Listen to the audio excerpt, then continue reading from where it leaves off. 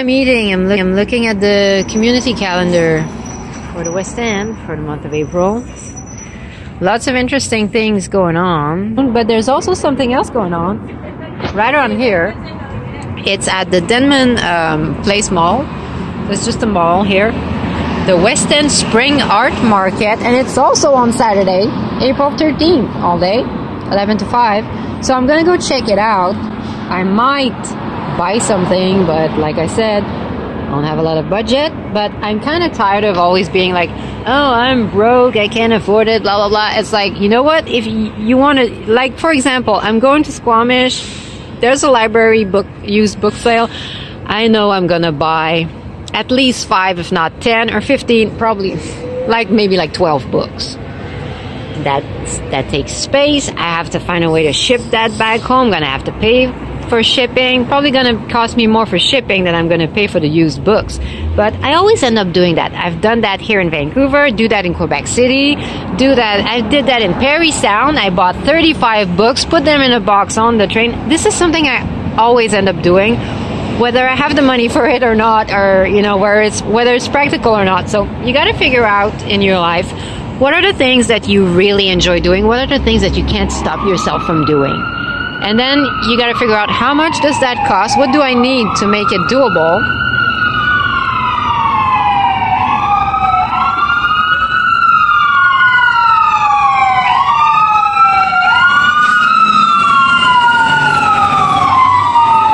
Yes, thank you very much. And then you just go and you find a way to make that money happen. So that's what I'm gonna do. I'm gonna wake up earlier in the morning. I'm gonna work a couple hours every day to bring that money in the bank account so I can keep doing what I enjoy doing and not be like, oh, well, I can't do anything anymore because my bank account's at $0. You know, like, no, I'm gonna take action, make sure I can do it. So I might have, like, I don't know, $25 cash on me to maybe buy some stuff from people. I don't know if that's enough, because there might be something amazing, like the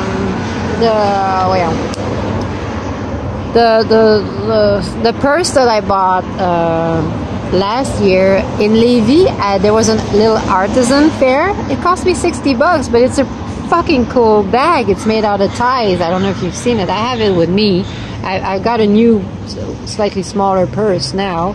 But yeah, I love that bag, and I'm really glad I bought it. And it was $60. But hey, money is meant to be spent.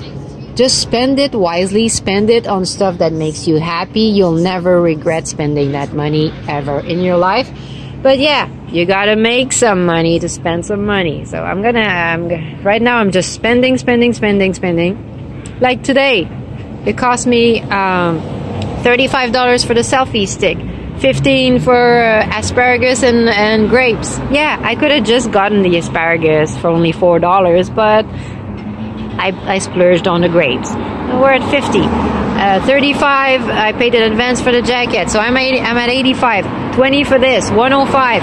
$12 for the movie we're gonna go see. Well, let's say 15. So it's $15 for that movie. So we're already at 120 just for today.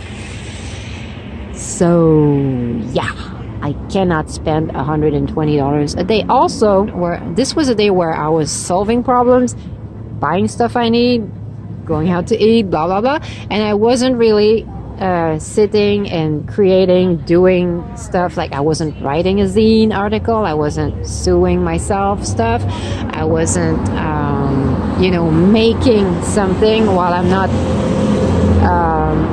spending money. And the things that I make, I do try to sell them, so I wasn't generating revenue.